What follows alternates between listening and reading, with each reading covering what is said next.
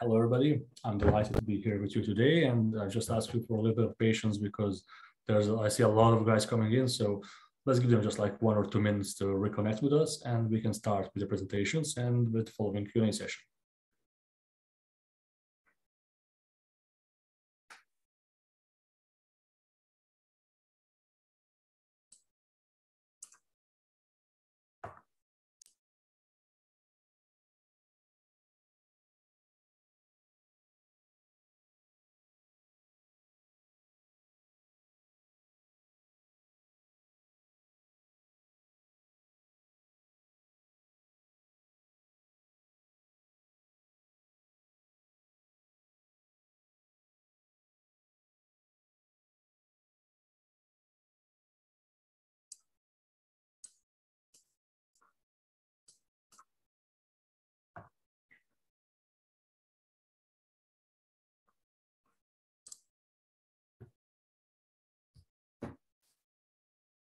Okay, I believe we are good to go. For the beginning, I would like you all to imagine a late December night. It's so cold that you feel tingle on your face, and it's so dark that you can see the tip of your palm in front of you. You are laying down in the mud, underwater, 35, 40 meters deep, and you are waiting and waiting. You are getting nervous because you are having your equipment on your back, and this equipment is very heavy. It's like 100 kilos on your back, your equipment, cameras, sampling tools, and you still can't see the tip of your palm. You are getting more and more nervous. It's the 10th day of your diving activities, and you are still waiting. And you are waiting for a shark. And you are not there to stay or thrill in these amazing animals, but you are there to help them and to try to better understand them.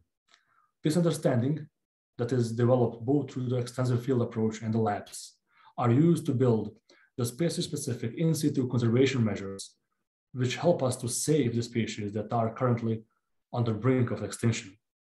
And as you will hear in a minute later, more than half of the species here in the Mediterranean where I work is currently threatened with extinction. And it is our fault, and it is our responsibility.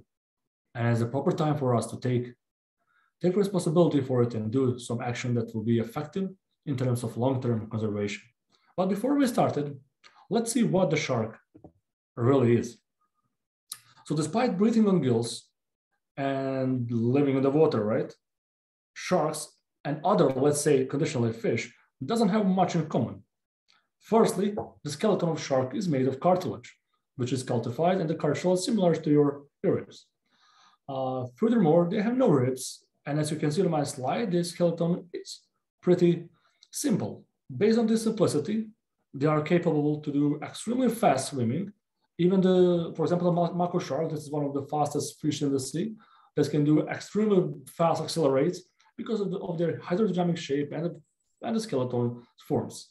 Furthermore, they don't have the swim bladder, and they are far more similar to us than you can possibly imagine.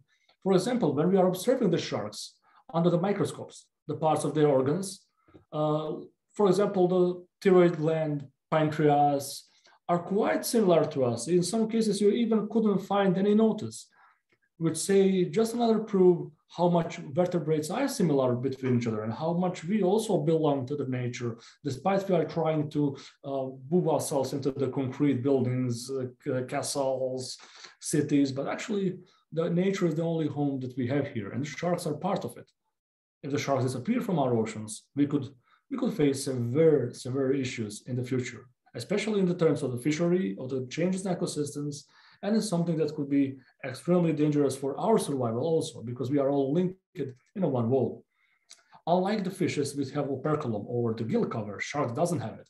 They have 5, mostly 5, 95% of the species, even more, have 5 gill slits, but some of them have 6 or even 7. They are opened, and it's one of the biggest differences that sharks have with the bony fishes. Furthermore, they have the polyphenol teeth, which are arranged in rows and series, and some species, for example, such as the tiger shark, well-known species, can change more than 35,000 teeth in their life. They're let's say the oldest living vertebrates, because it will be the most correct way to call them. Some of them may live up more than 400 years, such as this Greenland shark that you can see on this slide. And they reach a sexual maturity at about 150 years old. And while the other species usually reach their sexual maturity around 7, 8, 10, 50, even 30 years, which is quite a lot. Now you can imagine the extreme pressures by the uncontrolled fisheries, destructive fisheries, non-target fisheries like the long lines and the trolling boat that are catching everything they have in front of them. And you can imagine here in Vlora where we work, we had more than maybe 600 or 700 sharks in the past 10 months. They are being caught frequently. So what is the problem with this? If they need this much time to reach sexual maturity, and we are catching them every day, then a simple logic shows us that in the next 10 years, we're going to lose many species, and we're going to lose them for good, which is something that we cannot allow to happen. And besides the late maturity, they are characterized with low frequency, extremely slow generation time, extremely slow growth, and high mortality within the neonates. They reproduce in many different ways. Some of them are viviparous, just like the mammals. They even have the placenta. Some of them lay the eggs, like the cat sharks and skates. And then the embryos are developed within the egg cases and they're born free in the water. Some of them, like the stingrays, for example, you will see even later in my slide what we had here. They are macroscopic viviparous, which means that they are drinking the milk inside the womb. And this milk that they are drinking are quite similar in composition to the mammal's milk, especially the cows. So I bet you didn't know that the stingrays actually have the milk within the womb. And what we did a couple of months ago in our labs, we tried to incubate these fetuses and try to give them the second chance to survive, because many of these species are on the very brink of extinction, even here in the Mediterranean and even globally. And look in the oceans, we can find sharks almost everywhere, from the surface until the abyss. And not only the oceans. I bet you didn't know, but there are also freshwater species. There are sharks that could be found in freshwater, like the bull shark that can enter freshwater habitats. But there is the genus Glyphus, that is freshwater sharks at all, are similar in appearance with the bull shark. The bull shark is a very, very famous shark, so we can compare the appearances among many of them within this family. But there are also freshwater stingrays. They are among the biggest stingrays found in the world. But how big they grow, actually? Let's compare the smallest and the biggest species. If you see at the dwarf water shark, it grows about 20 centimeter maximum. Contrary, the whale shark, which is the biggest fish and the living fish, could reach almost 20 meters, but the average length is about 11 or 12 meters. It's like a big school bus, right? And if you're gonna guess what they eat, the biggest shark eat the smallest food. They feed on plankton that they filter through the water. And there are only 3 species, this whale shark, the megamouth shark, and the basking shark, that are eating the plankton. All others are carnivores. And despite some of them would actually eat anything they find in the water. For example, what? I bet you will be surprised. What have we found in shark stomach? The drums, coats, plates, wine bottles, torpedoes, and even if you can see the knight armor here was found in a shark stomach. So it's not only interesting, but it's quite terrifying. Why? Because it means that whatever we throw in the water, something might eat and could be severely affected with it. But our work to understand the effects of pollution on disease development and individual immunological responses to pollution starts beneath the waves. To work beneath the waves, you need heavily equipment. And it is something that took the most training to do, to spend time underwater, to study these magnificent animals. On this slide, you can see the basic equipment that I'm taking during the night dives. And based on the overall safety of the divers, based on the conditions in the water, which are in the most cases extremely bad, we call it zero visibility, where we cannot see more than half meter in front of us, we dive alone. So all this gear you have on yourself, and you are trying to take as much as you can of informations and get out and combine them with the findings you have in the lab. And from the beginning of my talk, when I told you to imagine yourself down, this is what I had in my mind. And this is how it looked like on me. While underwater, we try to film not only the sharks, it is like a secondary or tertiary objective. What is the most important in underwater surveys is to monitor all the ecosystem, all the habitat, especially in the key habitats like our nursery grounds and growing areas, feeding grounds, which actually support us to understand all the threats and the vulnerabilities the fish have. Close interactions are something that we get in very rarely. It's based for two reasons. One, sharks are unfortunately very rare to see. Unfortunately, is because we need sharks for healthy oceans, skates and rays as well. Within the close interactions, we usually do extensive health examinations of certain individuals that we found in a habitat that could possess severe threats for their survival. And even in the aquariums, we did a lot of experiences for the disease development because these are conditions that we can control. And this knowledge could help us to save all the critically endangered populations that are in the worldwide. So we utilize this knowledge and try to replicate these models into long-term conservation because saving them in their habitat is our only goal. And while diving, some of them are even playful. They are extremely curious and their skin feels like the sandpapers because of the scales they have on their bodies. And most people ask us like, is it slippery? How it look like? But the sharks are very hard. It feels like a solid concrete covered by the sandpaper when you feel the shark, especially the big one, like you see on this slide. Unlike some of them, especially like torpedo rays, for example, like you see here, are a bit slippery because they lack the sophisticated scales on certain parts of their bodies. And this species is very interesting because it's capable of producing the electrical shocks. And these shocks are usually ranging from 70 to 100 volts, but they can even reach 200, which is almost the whole power in your house that you have on 60 hertz. And even with these capabilities, they still possess no threats for us. If you approach them very gently, don't touch them in a bad manner, they can allow you to do extensive examination. For example, this year is a gravid female that we examined a couple of months ago before the breeding season here. And they tend to accumulate in extremely shallow waters, like 0.5 meter, 2 meters, 3 meters deep. Unlike them, we also work with the deep sea species. And the deep sea species that could be found for more than 2 kilometers deep. In this depth between the upland slopes, we anticipate the most interesting, the less known, and the bizarre looking sharks. And the sharks are here for a very long time. They are here far more even than the dinosaurs. It's estimations that are more than 450 million years ago swimming in the oceans and rolling them. Some of them, like this deep sea six-gill shark, almost haven't changed in this whole time. So they far more resemble the extinct species from Triassic than the ones we see on the documentaries today. By getting to know them, their biology, reproductive biology, their morphology, their living habitats, we are able to develop the species-specific conservation measures that we try to apply on international scales for a macro-regional impact, because we believe that the success of conservation lies in not only the people changing their mind towards sharks, but in a unique measures between different countries. If the species, especially the migratory, is protected in a certain country, neighboring doesn't, you did no good, because eventually, due to extreme severe fishing pressures, we'll end up cold. Within the labs, we cut all the tissues that sharks have within their organs, and we examine it under the microscopes. What we find is also terrifying. The vast majority of the samples we study suffer from certain diseases, whether it's the hepatitis, meningitis, encephalitis, or diseases in the kidneys, in the heart, and different organs.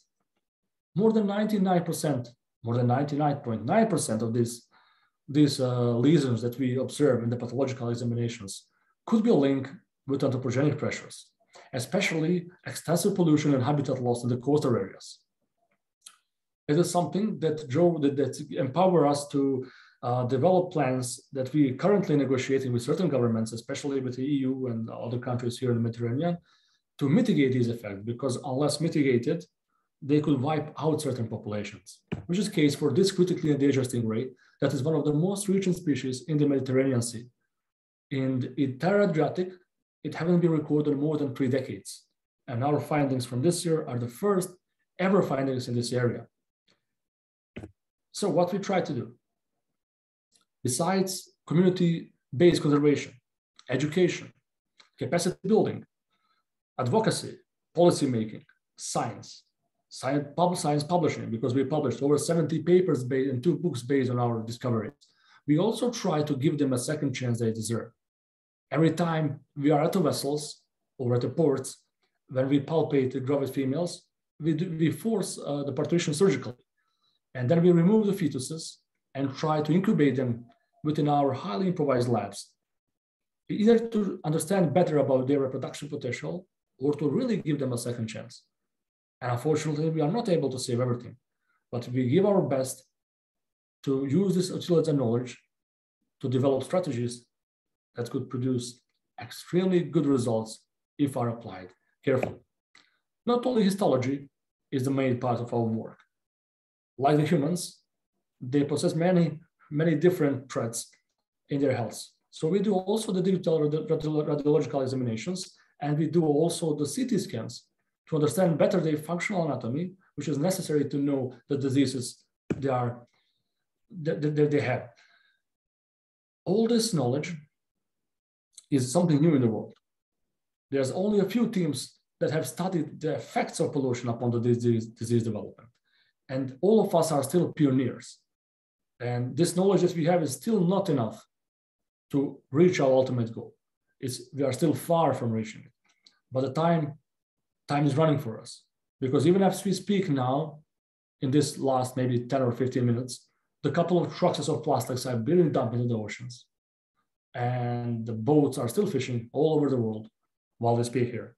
And while we are discovering, publishing, fighting between each other, whatever we do, we are irreparably damaging our ecosystems, which are the only home that we have here. I would like to thank you for your attention.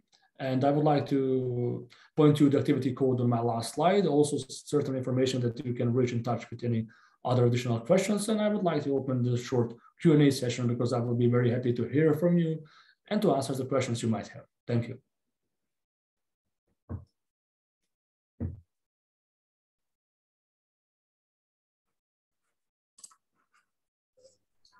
So I'll give one moment or two for people to get the challenge code, and I will I'll share my screen with one slide here for the questions. No problems. All right, no problems. Give 1 minute and then I'll stop sharing. Yeah, Andrej? Yes. Thank you. I think everyone got the chance to take the code, so I'm sharing here the screen, and you can go to slido.com and put the code SHARK or use the QR code here, and we'll select a few questions for Andrej to address.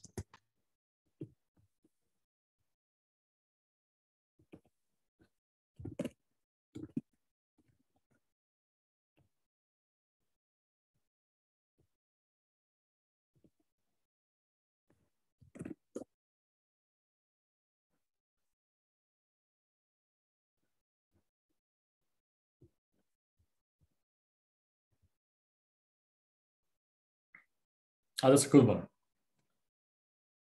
I'll start from the top, of course. For the first time and for the first couple of times, it's extremely scary. Not only because it's the animal that could be far bigger than you. It's scary because you're underwater, you are breathing the gases under pressure, and it's dangerous by itself. So there are many ways there are many things that you have to keep in your minds and to consider the zero stress for the animal, for yourself. So it's quite scary. And all of us are afraid of diving, even myself, all my colleagues. So it's not like that we are running like crazies in the water. Of course, we are super excited, but we are afraid, and being afraid is something good. But we should control our fear, because yes, as the second question say here, they can not only feel the fear, but they can feel the nerves pumping into our nervous system, and they can feel how we react to certain situations. So not only the sharks, but many of animals can. So being the calm is one of the most important things for working underwater. Even if you don't see any big animals, anything that possess some kind of danger, you have to stay extremely calm And only the calmness could help you to do the work the best you can. And I didn't mention my presentations, but out of maybe 500 shark species that there are, only 20 have been identified in attacks on the people, and only 3 are responsible for more than 20 digits of attacks. So it's like the only last protege of sharks could be possibly dangerous for humans, and more than 60% of the sharks are less than 1 meter in total length. So the vast majority is not dangerous at all. Has a shark injured you before? Yeah. Happened to me a lot of times, but happened to me on dead sharks because I was working very rashly, and I got injured in my arms or the teeth or everything. So when we work in the labs, I'm the guy who bleeds first, probably because I do it very fast. I'm always super excited. But underwater, we haven't had any significant situations that could be described as potentially dangerous. Only once in a couple of years ago, maybe 5, in one aquarium that we were working with sand tigers that it came from the wild habitat in I think around South America, and they transported them in Turkey, and while wild, not captive breed, and then they started to behave quite aggressively towards us. Then we were forced to leave because something bad happens, but nothing actually happened. So how you determine if a shark is treated or not? It's first most important that you know the species that you are working with. So if you know that species is not dangerous, then it's quite only concerned is they stress, not yours. If you are working with species that could be potentially dangerous, it's also difficult because it is like they are like humans, like the mammals. They have their own personalities, the characters. So with each different individual is different. You have to use very good knowledge in certain biological disciplines to try to understand the movement patterns, the swimming patterns, the fins, heads, positions. Are they bull towards you? How fast? What kind of circles they are made, etc. So you can maybe predict, are they threatened because it is you who enter the water, and it is you who enter their home. You don't know what they are doing in the moment. Maybe they are not expecting the guests. So it is something that you need to have constantly in your mind, that you are entering somebody else's territory, and in order to have the situation the best possible result, you have to consider that usually the animal usually is far more afraid of you than you are afraid of them. And if it's visibility very bad, for example, as I told you, a couple of meters or even less than a meter, you cannot see, you cannot feel nothing in front of you. But animals could feel you with their electrical receptors. They can feel you from a large distances, and they know you are here. So you can, the worst thing is to underestimate the animal, and you should give the respect needed. You should not force anything. Despite in some documentaries could look very cool, very easy. People who didn't have extensive trainings should never try to do anything with wildlife, even with the most basic one, because could harm both themselves and the wildlife. Something to take care about. For megalodon, you can see it here in my camera, got a couple of tooths. Is a species that even reproduced here in the Balkans. So the fossils are not common, but are rare, but existable. And we did some comparative analysis between extinct and the recent species, but in order to understand how they changed toward different times, squares, and the events. My first experience was, I don't know now, maybe, oh gosh, almost 20 years ago, was when I saw the cat sharks. They was discarded by some drift net in the Croatia, and that was my first experience. They were like 3 meters deep, dead, and I wanted to catch them, but I was extremely afraid to dive 3 meters deep. Was something that I thought I will never be able to do. So when I was a kid, it was quite difficult for me to do a lot of things, but here I am now, thanks God. And it's like this experience was something that caught up in my brain and led me for a long time. And just like maybe 2 years after that encounter, I started my first volunteer experiences, and I started my career at all. So if shark species go extinct, they are altering the food webs. They are shaping the marine ecosystems because they are in the middle and up to the top of the predation chain. So they alter the food webs, they shape the ecosystems. If they go extinct, the most likely scenario is that marine ecosystems could dramatically change even in unrecognizable shapes. So certain species like maybe jellyfishes or others could start ruling and possess severe threats to the fishery, for example, that feed 85% of the planet, even more maybe. So yeah, could be severe. I think all of us are quite afraid to think what will happen, but unfortunately we are still losing the species during the fight to save them. We are still losing them, and this is what I see in my work. Is I do believe there is still hope. I do believe, but a lot of evidence is quite different, and there are quite a lot of stuff that even you can do to help us in conservation, to help us to mitigate the pollution, the water usage, meat consumption, anything could extremely positively reflect even on the sharks, because it's in nature, it's everything connected. The fields in the science are man-made, and the nature is all connected. We do it like on a daily basis. We do it on a daily basis because what we do is we call them opportunistic research. It's combined at the fields. It's combined of mostly of fishery surveys, and we don't want to kill nor harm any animals for the purpose of our studies. So we lay on the bycatch or the target catch within the fisheries. If we are not able to help them, to review them, to throw them in the water, or to give them second chance to the rehabilitation, then we sample them. If they are already dead, we sample them for these examinations. So it's something that we do on a daily basis, and especially for the rare species, the old samples, the old data we can get for is the good data, because the science is giving the fundamentals for conservation. Without assessing the current states, without knowing their vulnerabilities, their threats, we cannot develop effective conservation measures. So every time we have sample, we're working. There's no work time, there's no nothing. We do it 24/7. We stay until 5 in the morning, we stay in the labs. We receive calls in 10 a.m. sometimes, 10 p.m. sometimes, you never know. There's around 500 species today that lives, and I think either dead or alive. I believe I saw around 50, maybe 60 species so far. There's about 1,100 species of sharks, skates, and rays, of which is 500 sharks. Well, I received this question on millions of interviews, and I always answer it a little bit different.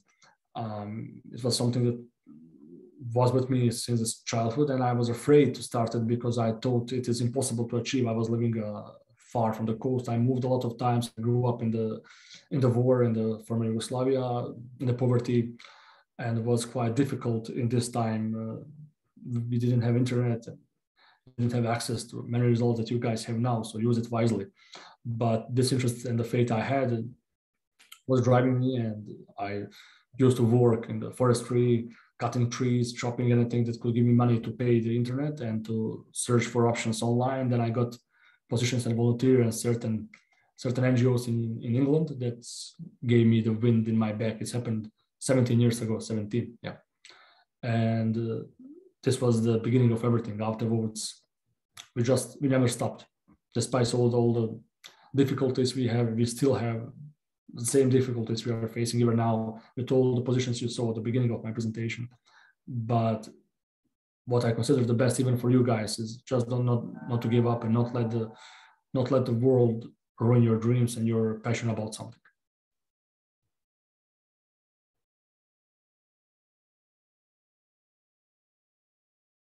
Yeah, during the COVID was a little bit different because we did only local fields. It was difficult for us to travel, and they cut it.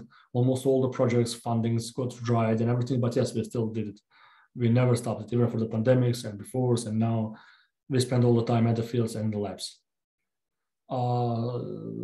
I think one of them was between Greece and Turkey. The other one was in Croatia. We was diving at deep walls that are falling until the almost uppermost slopes from like the wall started 10 meters and then falling vertically until maybe 200. And you are going out of the wall, and it's one of the best experiences you can have. Whether you dive until 40, 80, whatever, how many deep, it's amazing experience. Other was the deep dive that we wanted to do in Aegean, but I think one of our friends got narcosis on maybe 40, 50 meters, then we shoot back, and we tried to do almost 100, but he stopped us this time. And we never did it before, but we usually doesn't do the deep dives because the deep dives are expensive and are extremely dangerous because you need to You need to go very slowly. You need to do the stops for decompression, etc. So what we aim to do is we aim to spend far more time on the shallower places and to send ROVs, the submarines, on the deeper parts. That's how we try to combine the best way, because to go on 80 meters and spend there 10 minutes is not important for the research. Well, most of the sharks live, you can say, from like 20 to 300 meters because of this area, especially in the sunlight area, until 200, until the uppermost slopes, where the massive productivity from the nature is occurring. So this is the reefs, the shallow reefs, and the reefs are the richest areas for biodiversity and everything. But for example, this guy that you can see under my back is one of the deepest living sharks, and it's the rock shark. So these sharks in the deep areas are quite different than the sharks that you are seeing, and they are let's say my interest in mostly in this deep sea species because are like aliens and are less known and extremely rare, and we are trying to understand them and help them to survive before it's too late.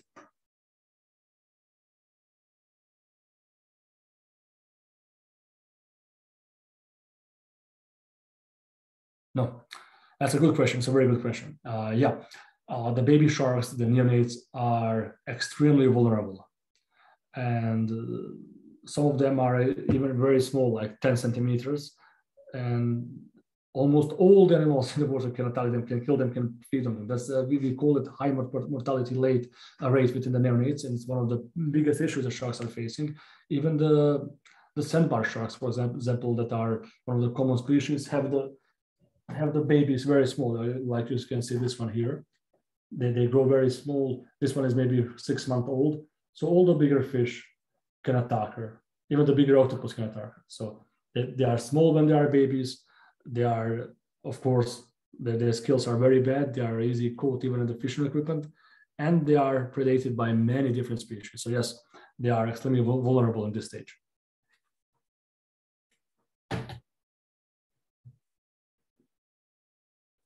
Oh, we did in more than 75 countries so far, maybe a little bit less. But currently we are stationed in Albania, in southern Albania, in a meeting point between Ionian and Adriatic Sea, which is the nursery ground for many different species. So we focused our effort and work currently here, but sharks are found everywhere in all the oceans, almost in all the areas, especially except the coldest ones. So pretty much wherever you can find the sea, you can find the sharks in it. And the sharks are indicator of the healthy sea, not the dangerous sea.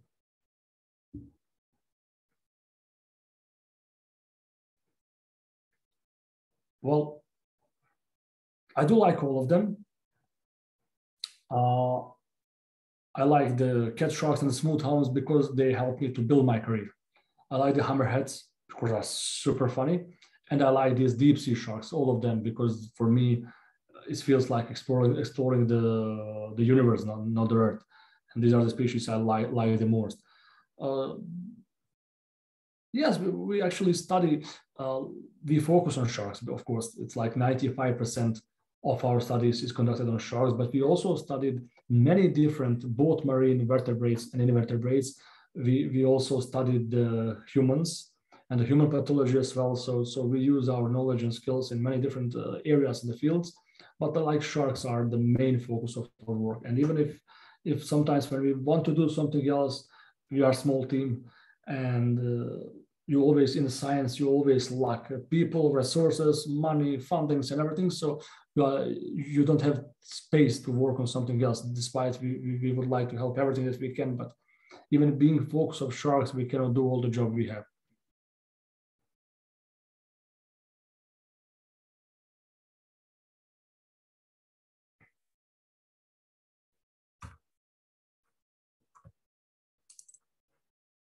We have a few more questions. Should we take a few more, Andrej? Yeah, of course, no problems. I'm happy to answer. It's a good one. I usually have a slide about it, but I didn't put it right now.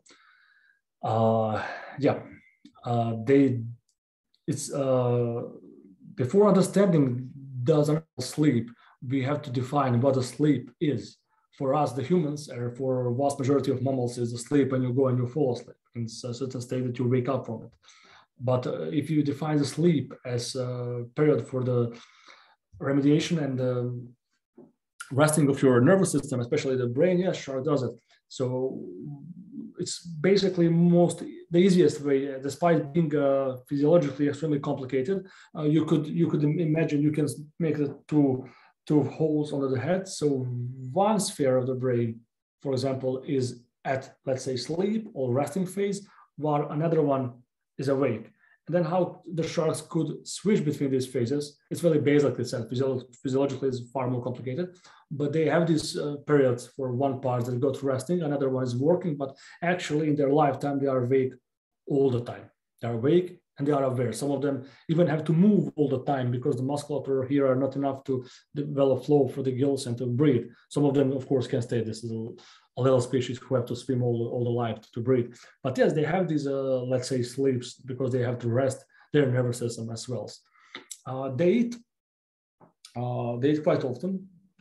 And they even, what is more interesting, because they even, they can calculate if they are chasing the fish. They can calculate is it going to lose more energy than they will get by digesting the fish. So they have some very interesting social behaviors between them, and very interesting because the shark brain is massive, unlike previously thought is massive, and the ratio between the body weight and brain weight is similar and even bigger than in dogs, for example.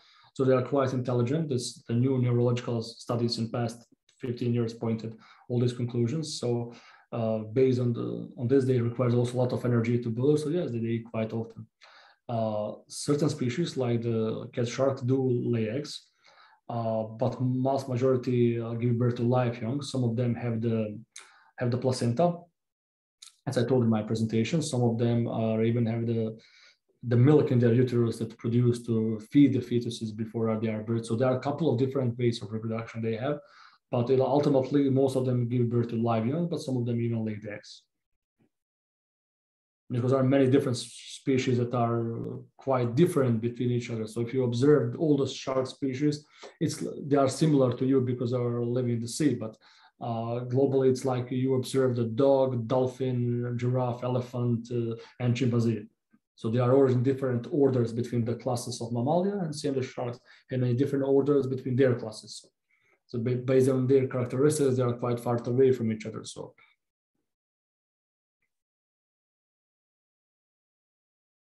the lantern sharks, especially dwarf lantern shark, that was on my beginning of my presentation, is the smallest species that can grow up maximally, I don't know, about 25 centimeters. It's like the maximum total length, but they even can grow smaller, like the 15 centimeters adult, even 13 centimeters could be the total length of an adult.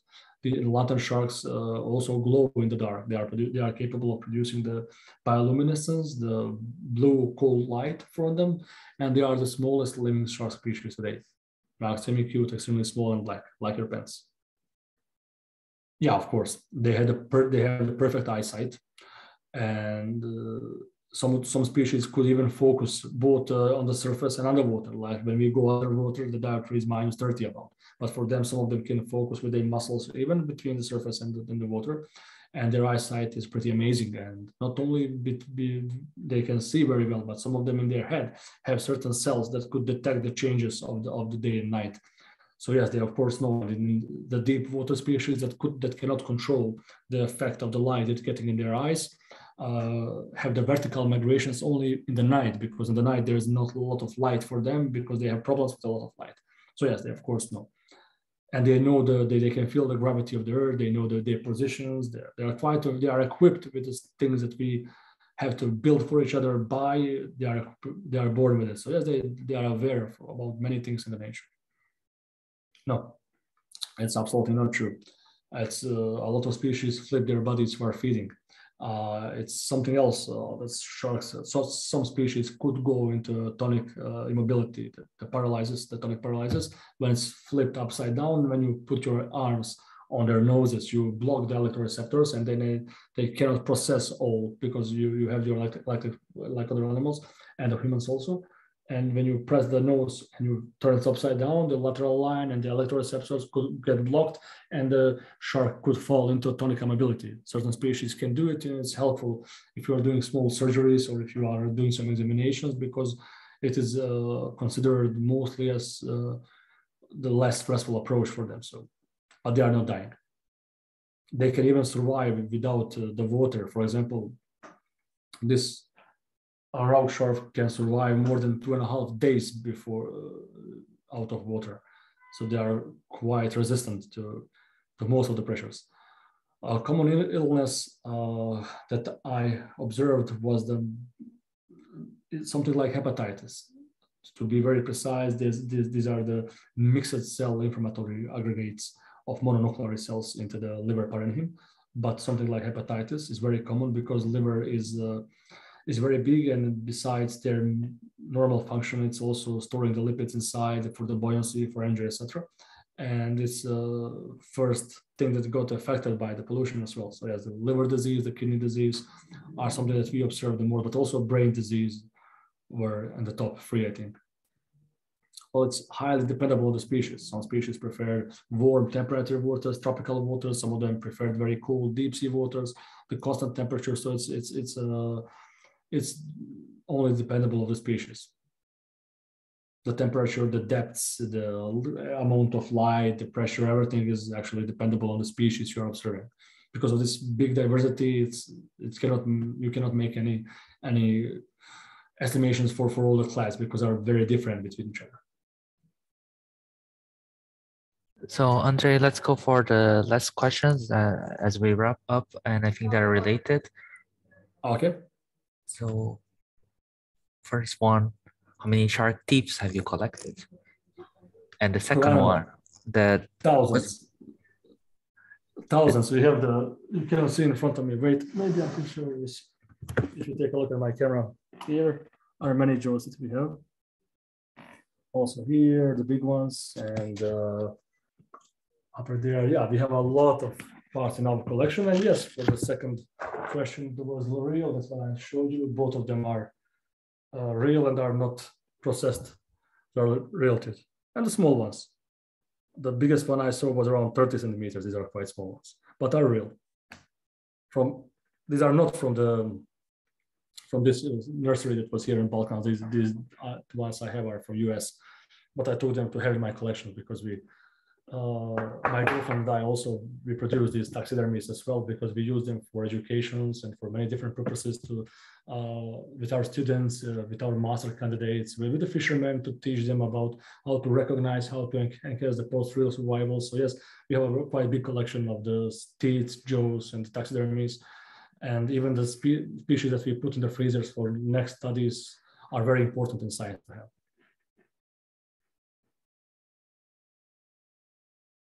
Okay, I think that was it. There were a few questions asking to share the code again. Do you think you can put on the screen once again, Andrej, before we close? Yeah, no problems. Because I'm also running out of time, but see if we can do it.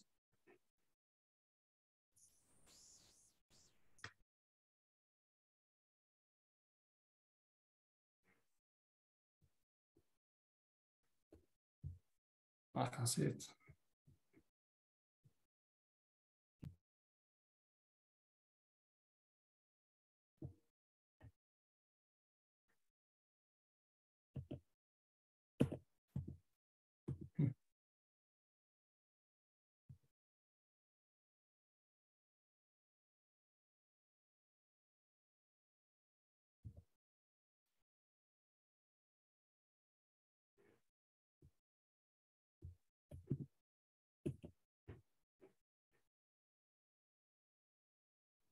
Yes, I'll get the code here and show on the screen. Okay, no problems. I'm waiting. No problems.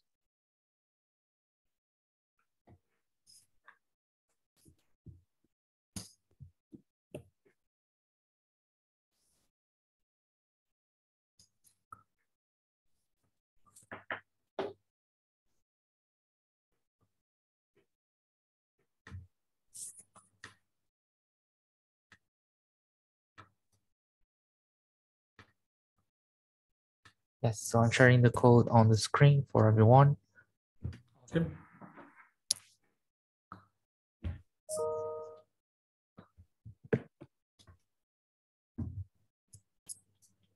So in case anybody missed something or was too shy to ask, there was my contact information, and then you can send them. Some of my team and I will be happy to also give you more heads up about career development, about any advices that you might need, and any help, any questions that you might have. We'll be happy to answer you and to support wherever we can.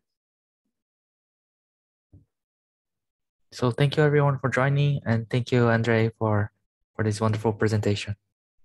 Thank you. It was my pleasure. Thank you, guys, and thank you for your attention and this wonderful questions. I love this Q&A, one of the best sessions I ever had.